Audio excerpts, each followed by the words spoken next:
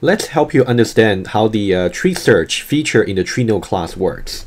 So I would like to show you something that that will be very useful for your exploration of the features. So if you simply go under, just let's locate the feature first. Go under trees and go to tree node over here, and then you can see either you can go to the features panel over here. You will see tree search. Okay, it's over here.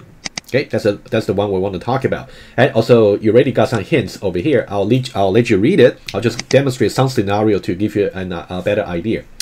And then, so now I want to know which test cases I should really look at in the starter test class.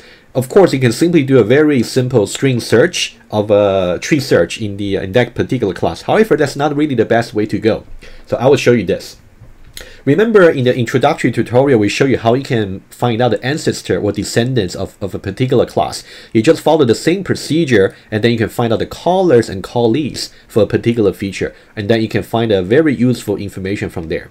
So we simply go, okay, so now you can see the feature panel over here. If you don't see it, again, you can simply say view, and then towards layout, and reset towards layout, and then you will see it. Okay, so now we'll choose the callers in just a moment. What you gotta do is highlight the name of the feature which is tree search. Right click, so you will see the green cross over there, and then move the mouse, move your cursor, and then right click to drop over here. Okay, so now it's already here, but now we want to. So this is the button there. That's for you to set a breakpoint, but that's not what we want for now. What we want to do is, you can see over here, there's a button here called callers. We want to find out all the clients for this particular feature. So if you simply click on that, so this is very useful here. So it's telling you in the starter code you are given, so these are the four, so these are the five. 1, 2, 3, 4, 5.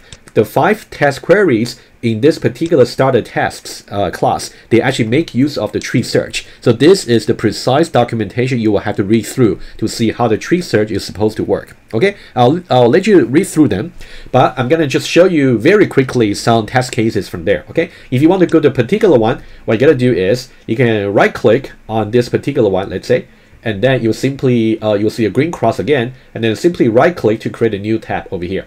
So that's exactly where the tree search is being used. Okay, so I'll let you read through the test tree search 3, 4, 5, 6, 7. So all of them. Okay, let me just choose one of I chose some of them just to show you the abstract idea very quickly. Okay, so now we have different cases over here. Let's talk about the simplest case. How do you search on an empty tree? And the one I want to talk about is the case number 3 over here. You can see that from the class as well. I'll let you do it. And then we still have our integer key, okay? And then we simply just create L nodes over here, make external.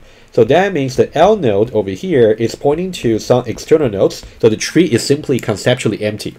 And then we simply say L node.tree search. And then we want to search for the key value 1. Okay? You can think about value 1 is going to be sought from this particular empty tree.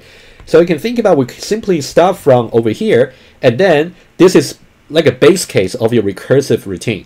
If you see that this is already an external node, that means we should really terminate our search. In that case, it's simply just going to return exactly the same external node over here. So what's going to be returned over here is just going to be the same external node. That's a basic case. So that's why you can see it's very important for you to see that we are using reference equality over here to actually compare the return value and also the L node, okay, which is here. Okay, you can think about the return value and also L node. They are pointing to the same object, so that's the base case. Okay, just make sure you understand the base case. And let's talk about another 2 recursive cases over here. They are not difficult. You learned about them in the previous data structure course already. Okay, let's just review very quickly. Remember from the previous video, we talked about this particular tree structure from the test environment. I assume you have watched that video already and understood. Okay, so now we got root int, so that's the tree we try to do the search on, and also that's the particular list. Let me just remind you very quickly about the aliasing. For example, you can see this particular node is the root, right? So root int, that is actually stored on index 4. So if you use reference comparison, and then you will simply say node list int. So that's the array list we talk about at index 4. So if you try to compare them using reference equality over here, it's going to give you true. Okay, it's a very quick showing. Okay, so now we have called this particular environment int from the test environment class to set up the tree. And now all we do is we try to test several cases. You can think about every one of them is going to use the reference comparison to make sure you really return.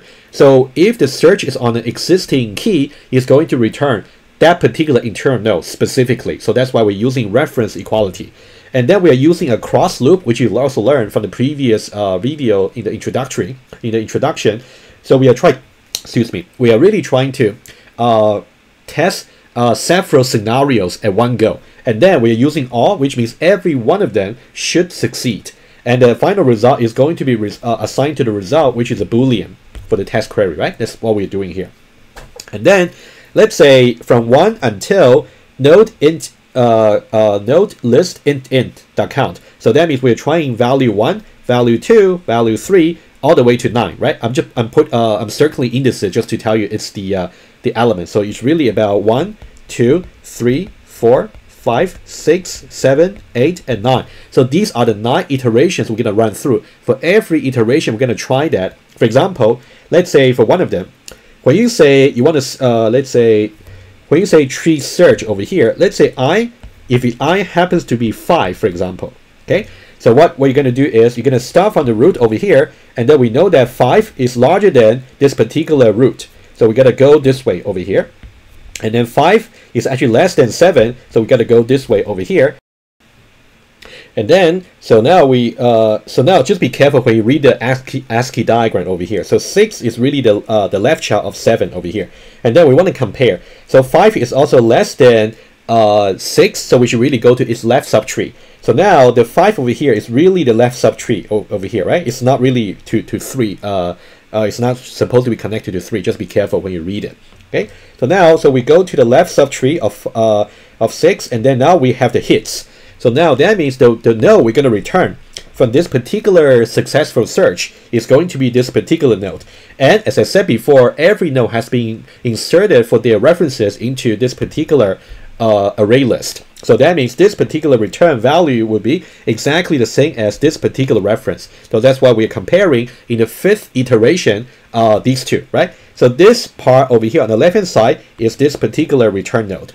And this part over here on the right-hand side is talking about this reference over here, and they should be the same. Okay, so that's about existing key. So you will do the same arguments for every other successful search, and then you should do this recursively when you implement it.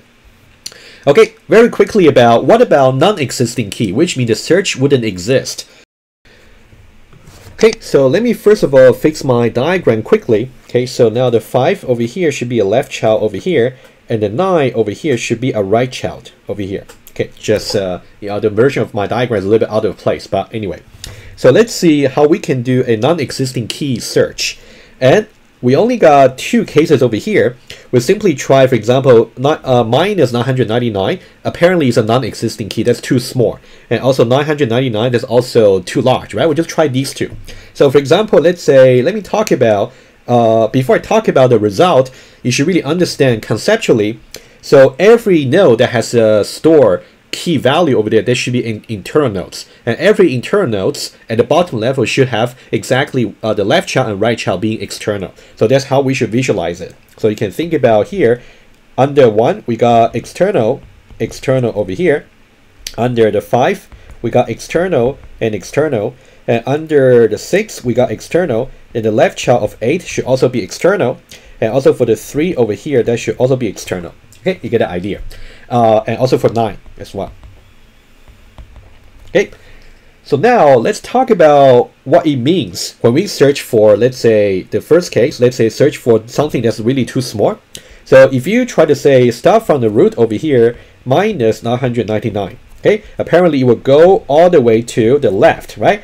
Until this will be the last internal node that we can check its value. Apparently, 999 is still smaller than that. So that means we'll simply just go to this particular left child over here. And since we are reaching the external, the recursion should terminate. So this will be the external that we will return.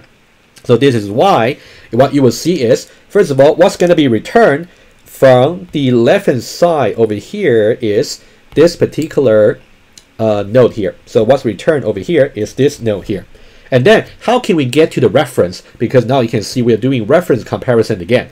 So what we do is we know the reference for this particular node. That's kind of the leftmost node. So here it's reference. And then that one there, we can simply use its left child. So if you simply say that one to the left, right? That's why you're saying here, the left will be equal to exactly this node that we are returning. So we are saying this return node over here, and also the very first node dot left. And then these two are their reference equal. Okay. Similarly, if you try some value that is too large over here, what's going to happen is, let me just use a different color to show you. If we try 999 over here, you'll go all the way to the right. And then you can see the final value will be 9. And then 999 will still be larger than that. So we'll actually get to this particular return node, which is the right child of this. So this is return value, which will be the right child of the last node over here. That's why you see the last, the right. So that's exactly what we're doing here. So we are using reference comparison. So the key thing for you to remember is when you do a search, if the search is successful on an existing key, in that case you return the corresponding internal nodes, like what we're showing here in the previous case. If the search failed because the key to be sought will be simply just non-existing, in that case it will be just returning an external node, as we illustrated. Okay, understand this before you move on.